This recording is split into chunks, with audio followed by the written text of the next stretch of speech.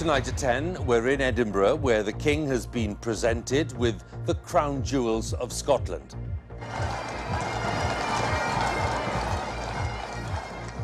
On a day of grand ceremony in the heart of the capital, this was Scotland's turn to recognise the King's coronation.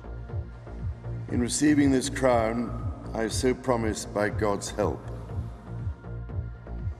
In a service at the High Kirk of Edinburgh, the King was presented with the ancient honours of Scotland, reflecting centuries of Scottish history. But there was no shortage of dissenting voices, with people protesting against the event and what it signified. Also tonight, mourning the dead. Thousands attend the funeral of Palestinians killed during Israel's military incursion into the West Bank. We hear from one woman working at Westminster about what she describes as a predatory culture at the House of Commons. And another sporting protest by Just Stop Oil, this time at Wimbledon.